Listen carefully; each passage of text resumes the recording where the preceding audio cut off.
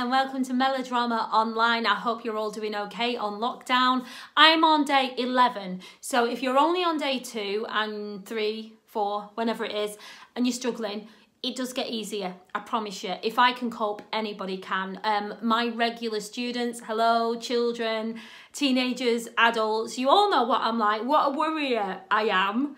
And so if I can get through it, you guys can get through it, no problem.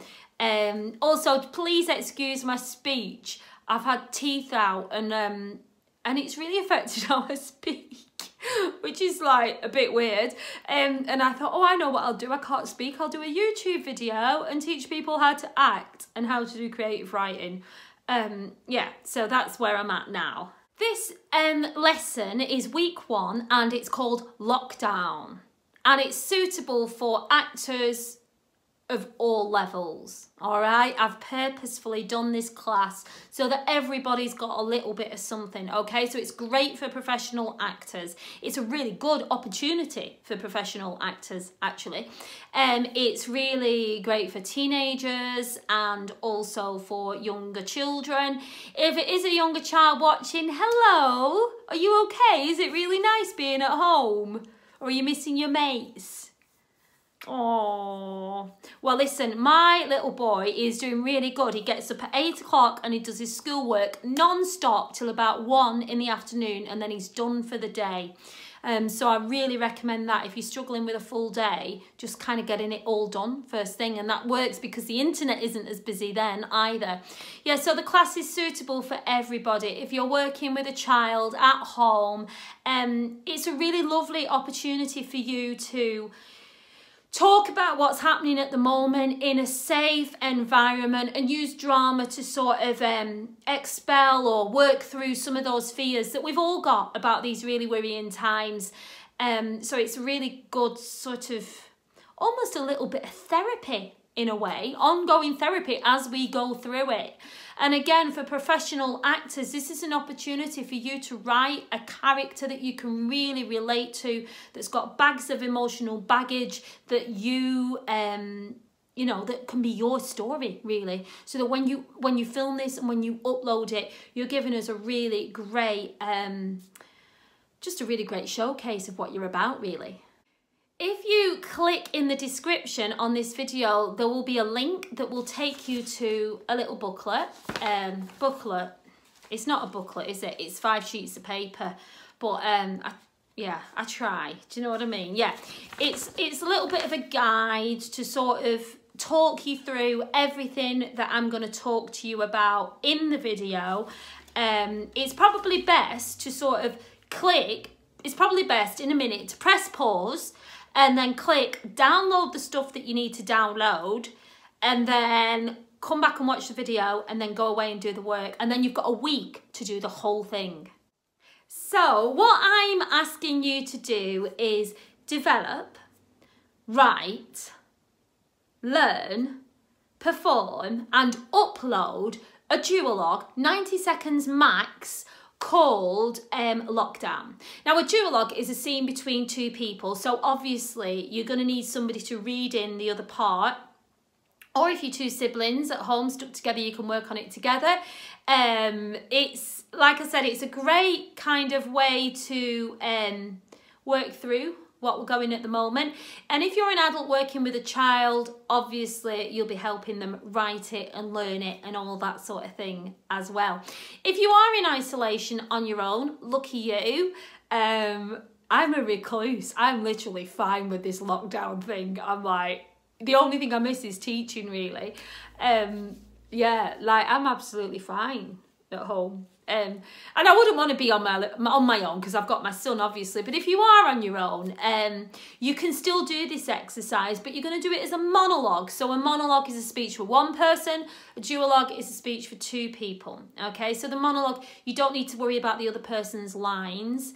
You're just going to write a 12-line monologue. So you should have downloaded your sheet and you'll see, number 1, the 5 W's. My regular students will know I'm a bit crazy about the 5 W's. Who knows what the 5 W's are? Who are you? Where are you? What's happening?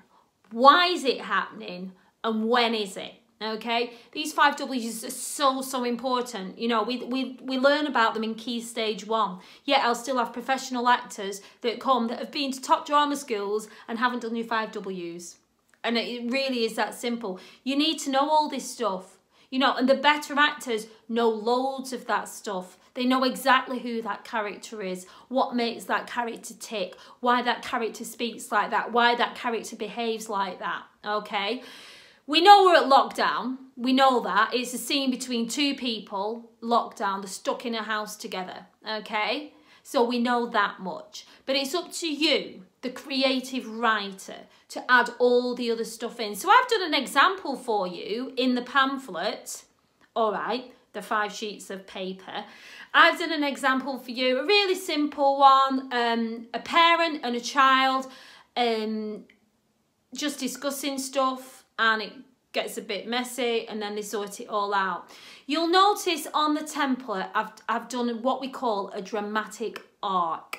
The dramatic arc, I've purposefully given you a template for a dramatic arc, so you don't just have to write 90 seconds of dialogue without any information. Hopefully you've decided who you are, where you are, what's happening, why, when. You've got your 2 characters and you've got a template. What can possibly go wrong? And within this template, I've done a dramatic arc. So basically, a dramatic arc, at the start, we've got what we call sort of, it's like exposition, it's setting the scene. Yeah, so the characters have got 1 line each, 2 lines each, where they set the scene. So I've done you an example. I've done child and mum. So the child, for example, is saying, Mum, I was thinking I've been really good recently, you know, getting my schoolwork done at home and stuff. So in that 1 line, immediately we know that that child is doing their schoolwork at home. So we're like, okay, child's doing the schoolwork at home, okay. And then mum says, what do you want? And then the child says, well, it's just that I'm really bored and staying in all the time.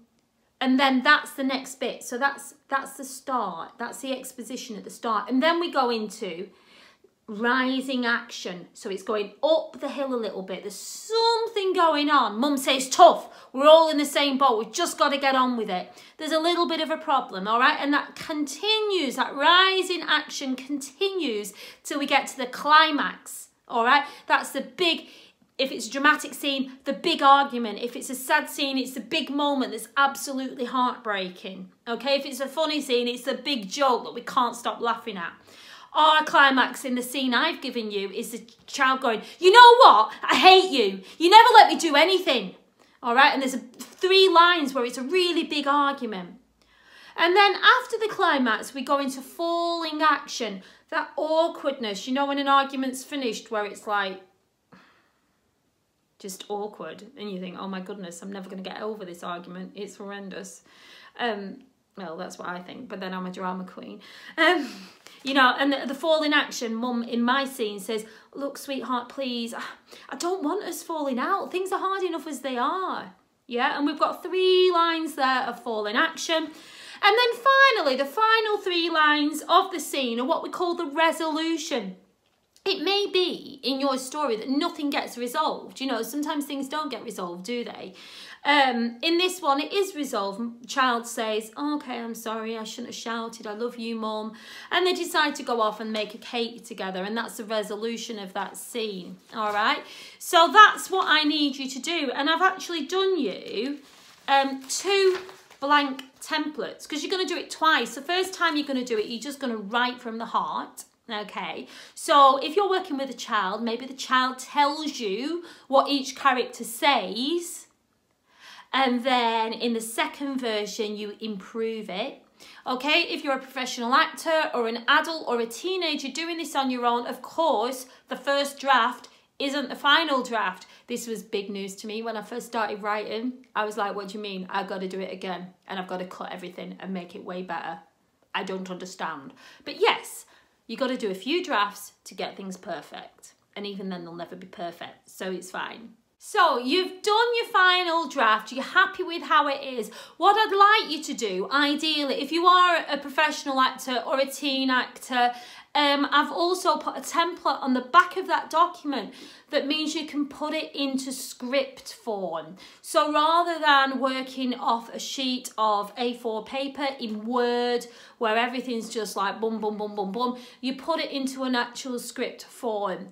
I really advise you doing this just so that you can keep it like that, because it looks like a TV script, it makes you look more professional, and I just think you should do it. The good thing about putting it into that format as well for those professional actors is that there's plenty of room for you to make notes, all right? So when the other character's speaking, you would hopefully be putting notes in your script about how your character is reacting and how your character is feeling. Once you've got that final script, you got to start learning it. Now, let's get real, guys. It's literally 60 seconds to 90 seconds of dialogue. That is not a lot to learn, I promise you, okay? I have a lot of parents come to me when it's show term. Well, we do shows every term, actually, at Meladrama, though we haven't this year because it got cancelled. Yeah, and they go, oh, in fact, they don't come to me anymore because they know what I'm going to say. Oh, they're really struggling to learn the lines. They're not going to be able to do the show. They can't learn the lines. No, they can't learn the lines because you've only tried once. You got to try again and again and again, and eventually they go in. All right, that's how learning lines work. Unless you're a genius and you've got that part in your brain. I work with quite a few autistic actors. They're great. They pick up the script. They know it. The rest of us can't do that. You pick up the script one night, you try and learn it. You think to yourself, I've not learned a single thing. I'm absolutely rubbish. I'm terrible, but I'll try again tomorrow. You go back to it tomorrow and you're like, oh, actually, I do know a bit of this script. So you learn some more, you put it down, you go away, you think, I don't know any of that script whatsoever. The next day you come back, you're like, oh my goodness, I know it. You've got to be doing it 3 or 4 days in a row, really, to get that part of your brain working. And it's amazing. Once you start learning lines, you literally can't stop. And finally, once you've learnt your piece, it's time to perform it. Ta-da! So in your booklet, I'm going to keep calling it a booklet. I don't care. It is a booklet. In your booklet, I've done some really straightforward self-tape instructions. So a self-tape for professional actors, you're going to be doing a lot of these because there's already a lot of castings going on from self-tapes. Okay, I'm lying, not a lot, the odd one. But my son gets a lot of self-tapes, particularly if the casting director's in America or something like that, or London. And now with the laws around children missing school as well, they don't take kids out of school as much to go for the first audition. Often the first audition is done via self-tape.